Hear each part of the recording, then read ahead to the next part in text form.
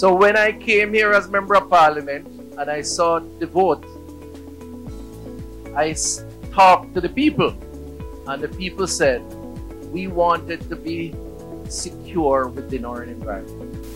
The Green Acres event is a very true example of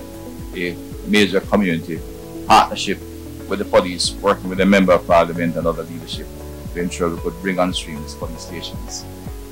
The design, as I said, was impacted by our team,